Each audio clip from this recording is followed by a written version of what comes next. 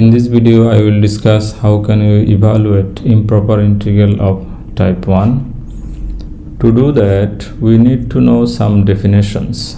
For example, this definition: the improper integral of a function f over this interval a to infinity is defined to be this. We know this integral is improper because of its upper limit. Now the question is, how can we evaluate it? A to infinity fx dx, this integral is improper. Now how can we evaluate it, and what is the technique?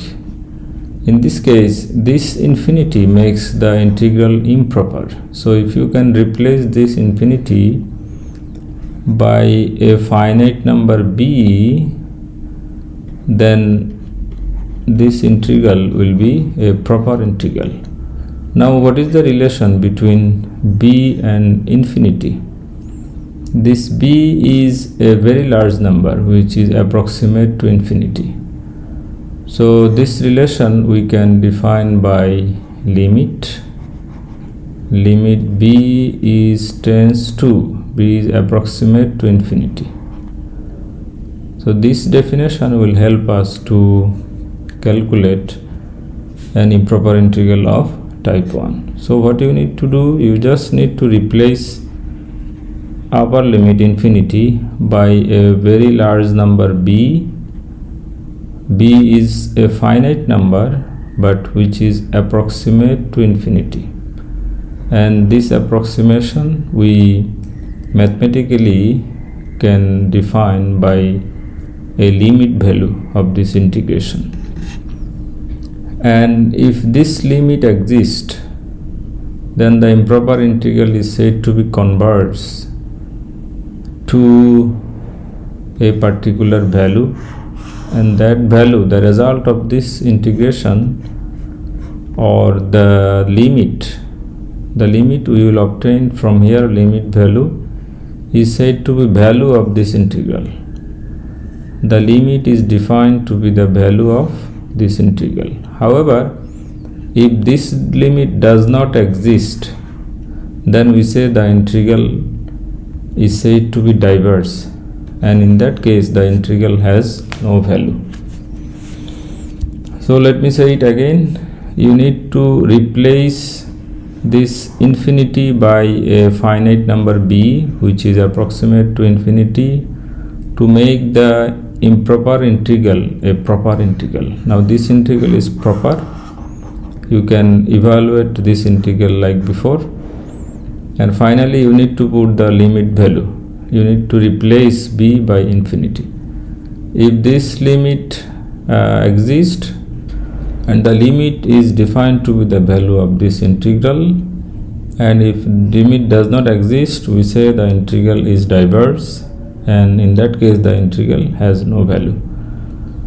Now for example, let us evaluate this integral 1 to infinity 1 by x squared dx is equal to what? But in our previous video I said this result will be 1, and we know this from our previous video. Now how this improper integral, the result of this improper integral will be 1. Let us evaluate this integral by using this definition. So by using this definition, we need to replace upper limit infinity by a large number b, and this b is approximate to infinity. Limit b tends to infinity, of course positive infinity, 1 by x square dx. Now this integral is proper integral, so you can evaluate it like before, but you need to put this limit b tends to infinity x to the power, how can we integrate it, x to the power negative 1 divided by negative 1 to b, and this equal limit b tends to infinity. If you put upper limit, it will be negative. So let me write it here, minus 1 by x 1 to b, and this equal limit b tends to infinity 1. If you put upper limit, it will be minus 1 by b. So the result will be 1 minus 1 by b. Now you need to put or replace b by infinity. Finally 1 minus 1 by infinity, and we know 1 by infinity equal to 0, so the result will be 1. So the result of this integral is 1. Let us solve another problem. 1 to infinity 1 by x cubed dx. Let us evaluate it. By definition, we can write limit b tends to infinity, because we want to replace infinity by b. 1 by x squared dx, sorry, x cubed dx, and this equal limit b tends to infinity 1 by x cubed. The integration will be x to the power negative 2 divided by negative 2, 1 to b, and this equal limit b tends to infinity. If we put b, it will be minus 1/2 1 by b square, minus will be plus 1/2, and this equal limit b tends to infinity 1/2 minus 1 by 2b square, and this equal half. If you replace b by infinity, it will be 1 by infinity, which will be 0. So the area of this integral is half, and since the limit exists, so we can say the integral converges to half, and this half is the value of this integral. This half is the value of this integral. And similarly, I can solve another example. 1 to infinity 1 by x dx, which is equal, we know integration of 1 by x equal to ln x. So by definition, we first need to use the definition 1 to b 1 by x dx, and this equal limit b tends to infinity, integration of 1 by b equal ln b ln x, integration of 1 by x equal to ln x, 1 to b. Now if you put the upper limit, it will be ln b minus ln 1, which is equal to 0. Ln 1 we know 0. Now ln infinity will be infinity. So this is the result, which means this integral diverges to infinity and it has no value. Let me say it again. This integral diverges to plus infinity and it has no value. This integral has no value. Now the third example, for which value of p this integral converges. We know from our previous example, if p equal to 1, then the integral diverges to infinity. The p equal to 1, the integral diverges to infinity. It has no value. It means the integral diverges. So what happen when p either greater than 1 or less than 1? That you need to calculate. So to calculate it, we need to use our definition 1 to infinity 1 by x to the power p dx. This equal limit b tends to infinity 1 to b x to the power negative p dx. I can write 1 by x to the power p x to the power negative p. Now the integration of this one is x to the power negative p plus 1 divided by minus p plus 1 1 to b limit b tends to infinity. So this equal limit b tends to infinity.